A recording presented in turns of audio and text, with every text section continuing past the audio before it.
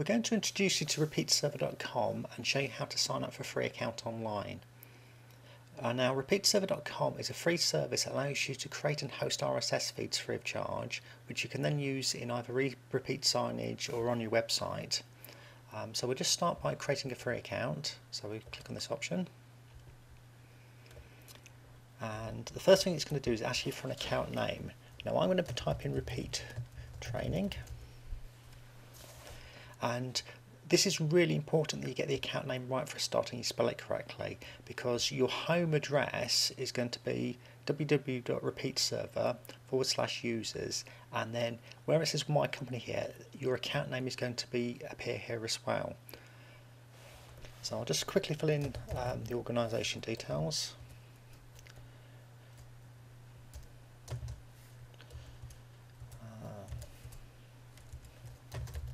Obviously you're going to fill in your own ones.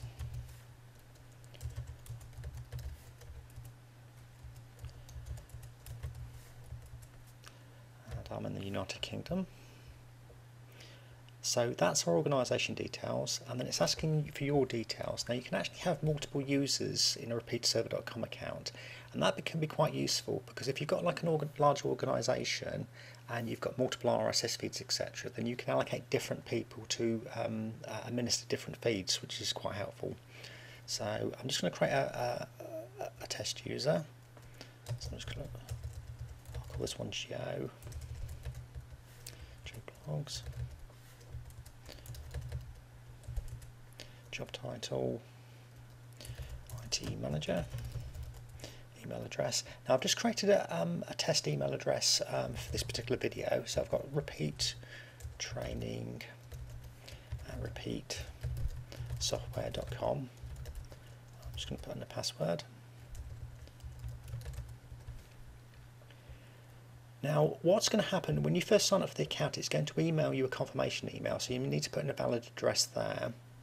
And what you do have to do is to have to agree to our terms and conditions. Now, this service is completely free of charge, but you just need to agree not to host illegal or pornographic content and to use it responsibly. And there's the terms of use and accessible use policy down here. So when we filled in all these details, I can click on Create Account. Thank you, Joe.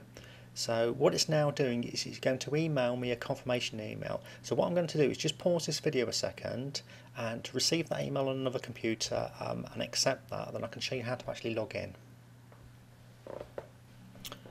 I've received the confirmation email and clicked on the confirmation link, so now my account's activated. So I'll just show you how to log in.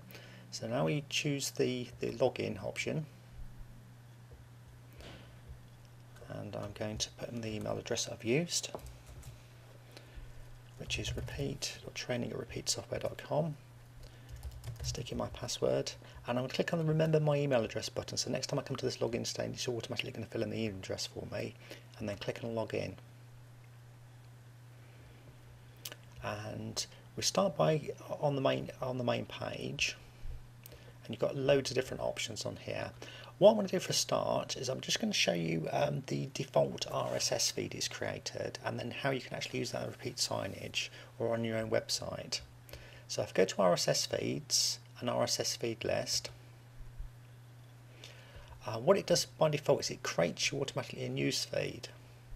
So I can look at this just by clicking on it, and this is actually my news feed. So repeat software news. And it's just got a number of news items on here. Each of these is a separate news item. So Repeat Software creates new RSS feed. First news item from Repeat Software. So you can add as many news items as you like. And this is the address of the RSS feed. Now you can use this in repeat signage, but you can also use this on the website. I'll just give you an example of that.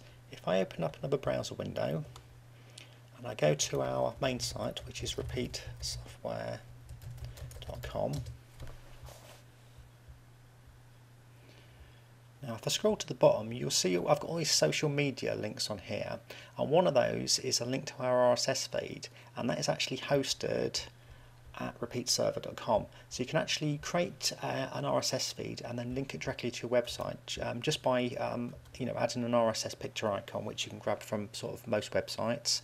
And then just put in the address.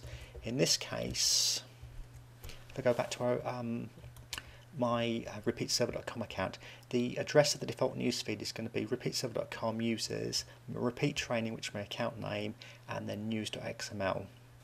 Now I'll just quickly show you how you can actually edit this RSS feed. So I'm going to click on edit,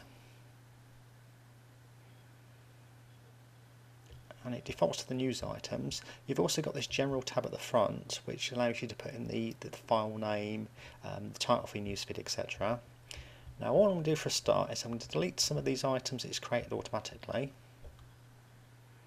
So I'm just going to click on the delete option and OK, delete, OK.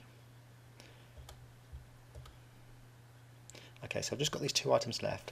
Now I'm going to add a new piece of news, and I'm just going to call it Joe is creating new training videos, and I'm going to put in a summary this week Joe has created videos on how to use repeatserver.com. Now link URL. Now if you're publishing an RSS feed for your website, now every piece of news item you're going to want to link that to a page on your website with more information on that particular news item. So we can actually put in a URL there of that. I'll just give you an example of that. So if we switch back to our repeat signage, we've actually got a news page. So I'm just going to copy that address. So right mouse click and copy. Switch back here, and I'm just going to paste that in. So I can actually allocate a page about the news to each item. So I'm going to click on the add button. Now if you're using repeat signage just to display news items, then you don't actually need to put in this address. So that's actually optional if you're just using it with repeat signage. So okay, what I've now got is I've amended my RSS feed, and now I've got 3 items of news. And I'm going to click on save. Now at the moment that doesn't actually change until I use the publish button, and the idea behind that is that you can go in, add and delete things, etc., and then publish it when you're ready and you're happy. Also, because this is a multi-user system, you could actually get other people to put in news items for you, but you could be the one responsible for publishing. So if I click on publish, what happens is the last publish time changes there, and that's in UK date settings. And my news feed has been published OK to here, and now you can see that this page has changes. These Joe is creating new training videos. Also, if you click on that, it's going to take me to that page I put in, that news page. Now what I'm going to do is I'm going to show you quickly how to use this in repeat signage. We'll just give you a really quick overview. So I'm going to switch to repeat signage, presentations, create new presentation.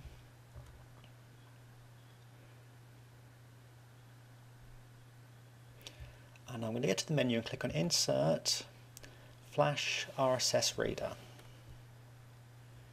Now it's asking me for a website address. So I'm just going to swap back to my service here, and I'm just going to copy that entire address. Right mouse click, copy. Switch back again. So that's my my newsfeed address. Click on OK. And repeat signage automatically downloads that and starts playing it and scrolls it across the screen. Now by default it's only actually displaying the title of each of the news items, so if I just pop back to here so you can actually see the actual news items Joe is creating, so that's the first, that's a heading, and then that's a description down here. So there's actually 2 styles of RSS Reader. There's RSS Scroller 1 and RSS Scroller 2. Now the second style is a bit nicer, so I'm going to click on OK on that. And what that does is it displays the heading and then displays the actual description for the news item afterwards. So Joe is creating new training videos. This week Joe has, which is coming directly from your news feed. Now if I double click on this news feed and I go to the refresh tab, what's happening is repeat signage will actually check every 15 minutes to see if there's a new version of that online. Now what I'm going to do is I'm just going to take that back down to 0, and I'm going to change this 5 seconds just simply for this demonstration, and click on OK. So there's my RSS newsfeed, but repeat signage in the background is now checking every 5 seconds to see if this news feed has changed at repeatserver.com.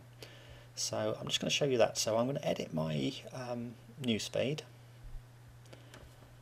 and I'm going to change that first item, clicking on the edit button.